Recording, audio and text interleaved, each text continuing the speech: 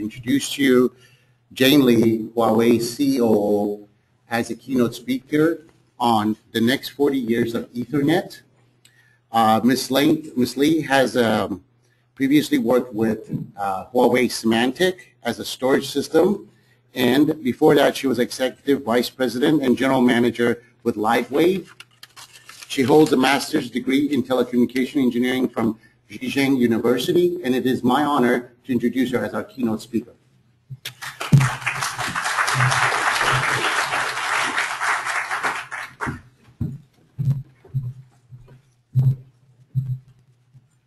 Thank you, Sergis. I think I really like the person you introduced to us. Good afternoon, everybody.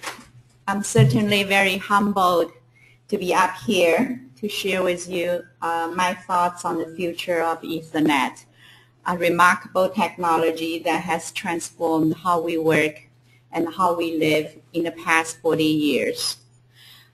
Before we do that, this is the 40th anniversary of Ethernet.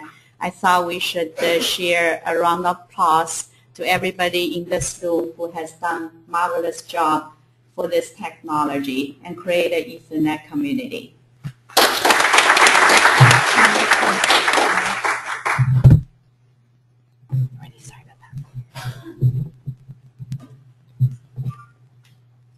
Here we go. So before we talk about the next 40 years of Ethernet, it certainly feels right to pay the tribute to the gentleman who invented it 40 years ago, Bob Metcalfe. When I was thinking about that, I wondered, when Bob invented this great network to connect multiple PCs to a printer, whether he thought about what the impact of this technology will create in 40 years. But we know one man did, and he did that in 1983. So now many of us, or at least myself, still want to grow up to be Steve Jobs. In 1983, Steve Jobs gave a speech at the event called International Design Conference in Aspen. His prediction of the growth of PCs, wireless network, and home network were certainly spot on. So in preparing for this presentation, I thought it would have been great if I could get Steve's advice as well. Since Steve is not here, I asked Siri for some guidance for the future of Ethernet. So Siri first asked to think about it. Then she took a short pause. Then she suggested she could search the web for me for the answers. So that didn't work out very well. But luckily, I got a backup plan. This incredible group of thinkers and innovators from the industry have come to my rescue. Collectively, we would like to share with you our vision of where the Ethernet will go and how it's going to continue to change the world around us. I'm sure many of you in this room know most of the folks on there, and because of the time constraint, I won't introduce them one by one, but my appreciation for their thoughts in the preparation of this presentation. So I also hope you don't mind, before we look at the Ethernet crystal ball, I talk a few minutes about Huawei. Who recognize this garage in this room? Quite a few of you. And you should, because this is named the birthplace of Silicon Valley. And you're right, it is the HP garage where Bill Hewlett and Dave Packard started their astonishing journey. Now, those of us who love Silicon Valley love the garages. It just seems to us that a lot of the great companies are created in garages. So in Silicon Valley, even a garage can be glamorous, I guess. 40 years later, after the birth of Silicon Valley, in China, Chinese government created its first special economic zone in a fishing village called Shenzhen, and that was 1979.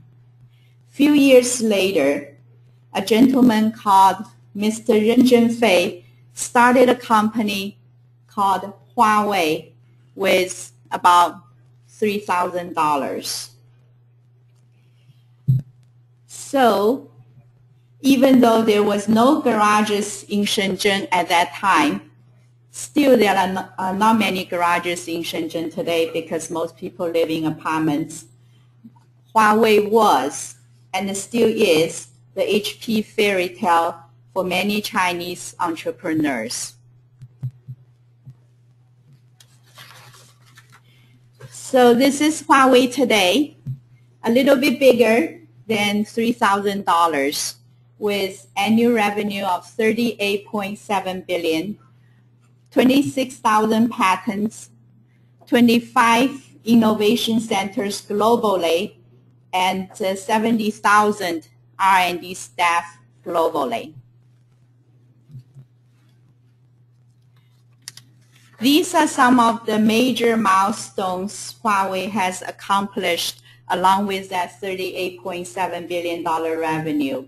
Number one in telco infrastructure, number two in video conferencing, carrier switches and routers, and the most recent achievement is the third place for smartphones.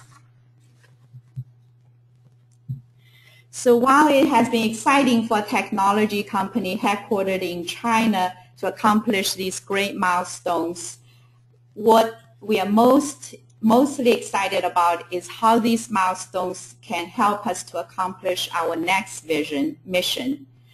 Huawei believes the world of information technology and the world of communication technology will converge to create the ICT infrastructure. Cloud computing and BYOD require integrated platform of compute, storage, network, optical, wireless, and mobility technologies at a global level. Our leading positions in both information technology and communication technology put us in a unique position to help creating the ICT platform where the future Ethernet will be riding on.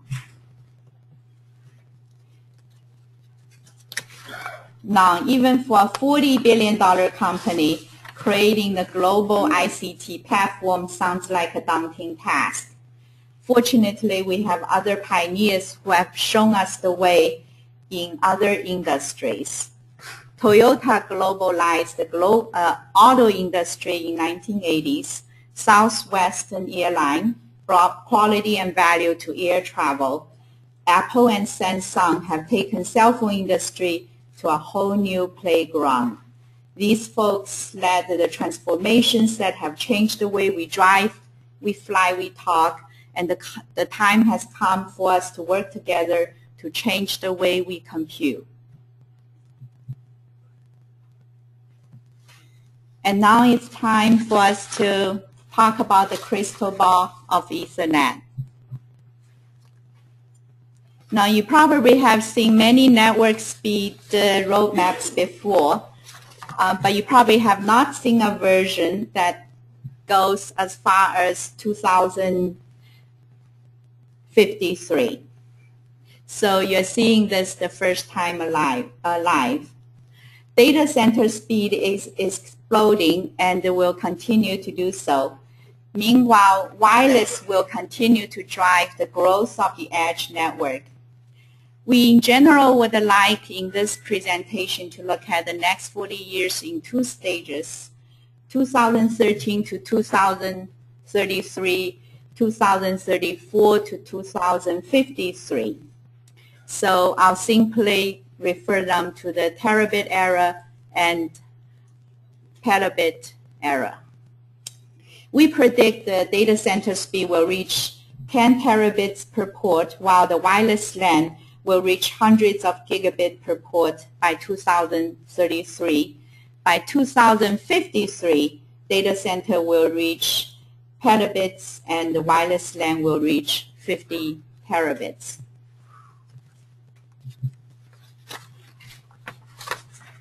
The question is, therefore, what are we going to do with the terabit network? We all know video is going to be a huge driver for the next 20 years, so I'm showing an example of that. Consumers will no longer be happy about playing Skype video anymore. So this is a picture of a concert that happened in Coachella. You probably noticed Snoop Dogg and Tupac are on the stage together. And how did that happen? It was through 3 projectors of 1 terabit live video stream. The artists and the IT professionals have made this become a reality. People want more and more the experience of being there by not being there.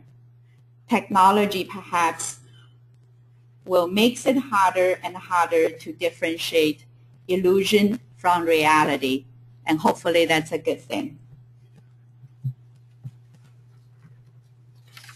The next big application, you probably haven't missed this throughout the conference, is big data. When we talk about big data, we always think of Facebook. Even though the Facebook nation has 1 billion people now and 1 trillion connections, Facebook only represents the beginning of the big data, actually. But we have already seen the amount of traffic it has brought to the network. Now, big data and the video growth are also interconnected, as young generations seem to have replaced the numbers with videos. A good example is my daughter seems to spend much more time on YouTube than doing math. So IDC believes big data hasn't exploded yet because the new generation of sensors haven't taken off. When that happens, we will see a lot more applications and a lot more data and its analytical results to be put on network. So that will be really cool. A lot of applications can be generated from that. One of the things I can think of is it might be cool to get up every day before get on a 280 highway to go to work, figure out how many BMWs are on the road. And it will be possible. So the next question, of course, is what are the technology elements we need in order to handle the terabit content? The first barrier we need to break is on the device level. Copper will no longer be sufficient to handle that kind of data rate. The new generation of silicon photonics have promised to bring optical networking capability that's traditionally only seen in long-distance networks to the chip level, and that is very exciting. The next example of technology that's going to help us handle the terabit data is switches on processors to enable servers to scale out at such high data rate with very low power consumption and latency. So the interesting part is while on the hardware level, we need to drive up the performance and speed, on the software side, we actually need to simplify. SDN, another topic you probably couldn't miss in this conference, is going to be critical so we can virtualize the network, eliminating the proprietary codes and make the network a lot more user-friendly. server virtualization has shown us many benefits of virtualization. SDN can bring similar benefits and complete end-to-end virtualization to make it a true global bare metal network that we want. I know many of us in the room like networking a lot, but I trust with SDN, perhaps you will not be encouraging your children to be a CCIE, or for Huawei, it's HWIE anymore pretty soon.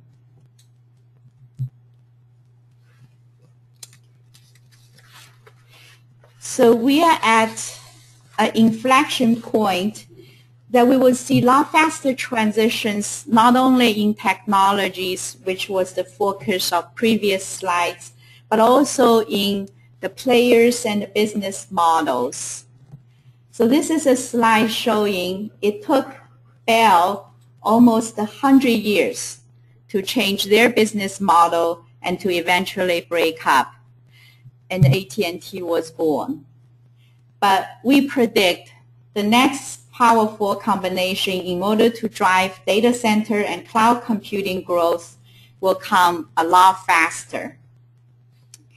Data center operators need to be consolidated so they can be managed more effectively. This type of combination, Verizon, Amazon, Apple, AT&T, Microsoft Sprint, will also empower more service variations that will allow business and consumers to be able to enjoy more and more one-stop service or one-stop shop. By the way, my personal favorite is Verizon, once I figured out how to pronounce that. It just sounds cool.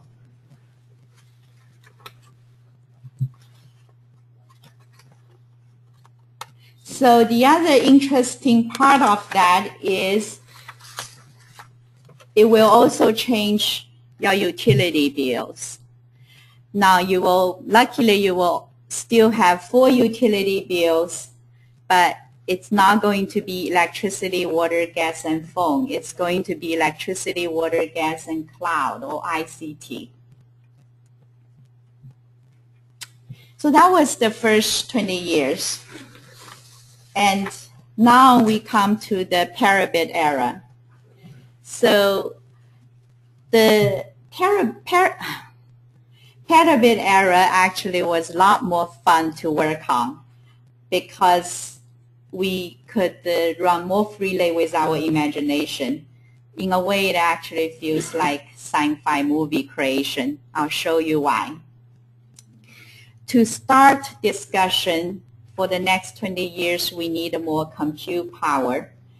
What seems to be a supercomputing powers today will have to be available on our desktops or tablets by that time. So if you start by looking at the background of this slide, it is the Titan supercomputer today. Many of you probably recognize at Oak Ridge National Laboratory. With 17.59 petaflops, it's ranked the #1 on top 500. Here's another roadmap I would like to share with you. Again, you've probably seen many, but this is probably the first one that goes to 2053. And it's highlighted by data center compute power that takes us to geoflops. Now, that is a real word. I didn't just make it up. The computing power on desktops will evolve quickly as well. AMD promised the 10 teraflops notebooks by 2020. And that's only the beginning. I think before 2053, you will have a Titan in your living room. Interestingly, a single guy's furniture style won't change much in the next 40 years. But luckily, his power to compute will. So the next question is, what you are going to do with this much compute power? For one thing, you can bring the hologram 2-pack live concert to your living room. So that's cool. But there are many other great applications for this. You will also now be able to allow your in-laws to be in your living room, but actually never feel the physical presence. Some of you might find that pretty helpful as well.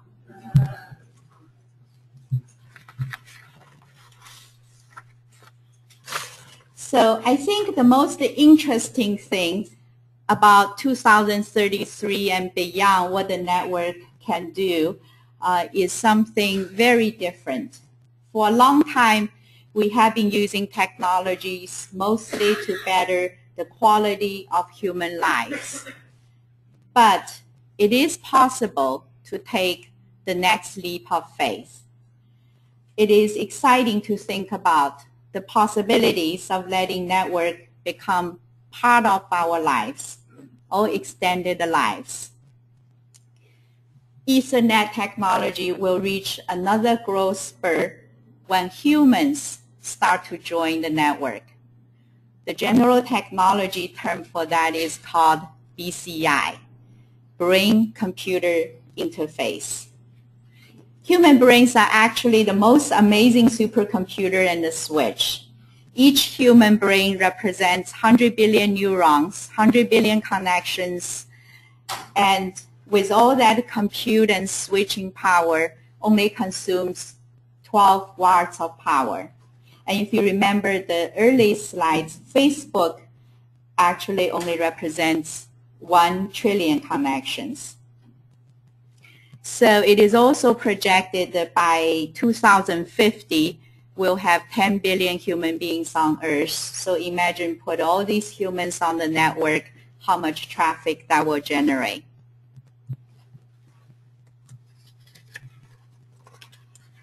Today, we are at the beginning stage of the BCI technology, actually. Scientists are trying to figure out how the brains control motions of our bodies. The next step will be a medical breakthrough. A chip can be implanted in the brain via wireless LAN. The brain can now start to control the motions of prosthetic limbs, for example. Of course, at the meantime, everything can be stored and managed in the cloud at the same time, and upgrades can also come from the cloud, so you get a better arm or better leg with a click of a button.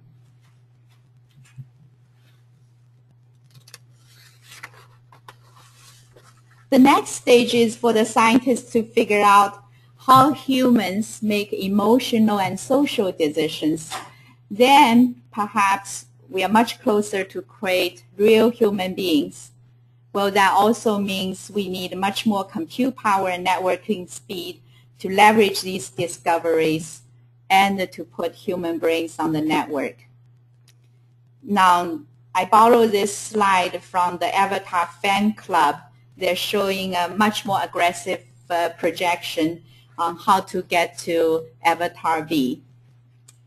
But in real life, as scientists figure out step by step how our brain functions, we will see a lot of brain work that will be carried out in the cloud, in the supercomputer that will be implanted in human bodies, and between these two technologies. If you remember our network speed roadmap, the second 20 years will be the petabit era, and the avatars will be really thankful that we have the network performance to make their lives fulfilling.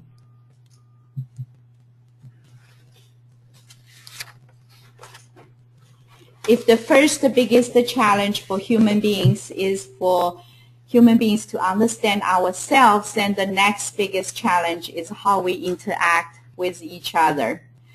Perhaps future generations will see network continue to play a critical role beyond the 2053 in building a true human network, whatever medium that's going to take place in, and stay connected and communicate much more effectively.